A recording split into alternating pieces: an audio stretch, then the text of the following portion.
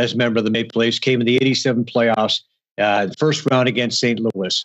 And Vic's going to roll that tape. Here we go. Wendell Clark springs you for the breakaway, and Smitty showing off those great wheels. Now, the guy at Maple Leaf Gardens who stood up in front of the camera kind of ruined the shot for us there, but we're going to get another look at the replay. Nice pass by Clark. Sent you in, and you deked to the forehand, I believe, on Greg Mellon. And it was a pretty nice deke, a nice play. That looked like a goal scorer's goal in Smitty.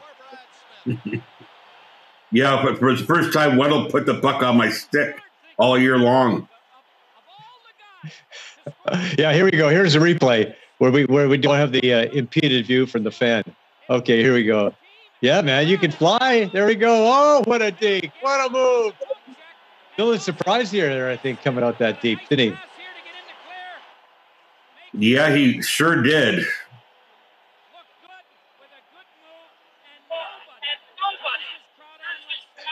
Yeah, that was and of course you got that right. That was a lot of fun.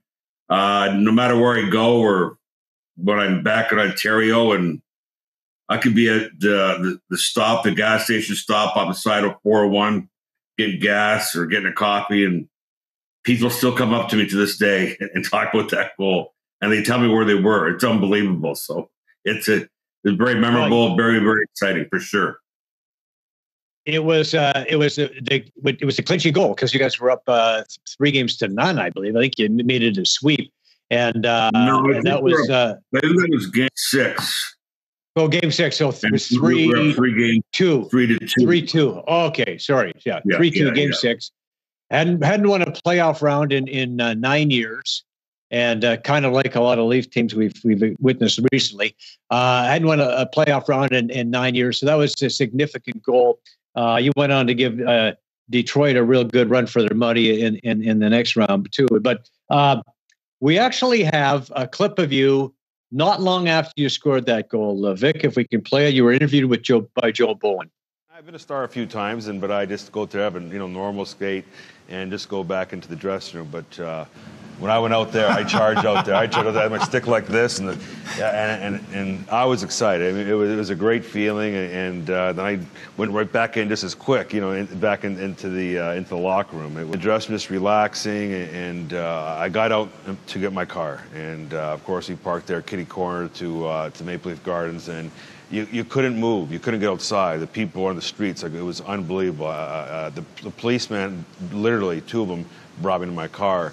And I got in my car, and I couldn't move anywhere. They wouldn't let me go, and they had a lot of policemen came, and they got all the crowd of people, and I kind of drove off and went back to my home, Mississauga.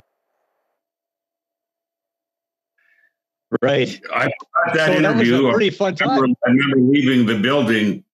Actually, I stayed there for at least an hour to sign autographs before I got into my car. It was unbelievable, but great times, great memories. That's for sure. It was, if it's things you, dream of when you're a little kid growing up. So, my times in Toronto are very, very special.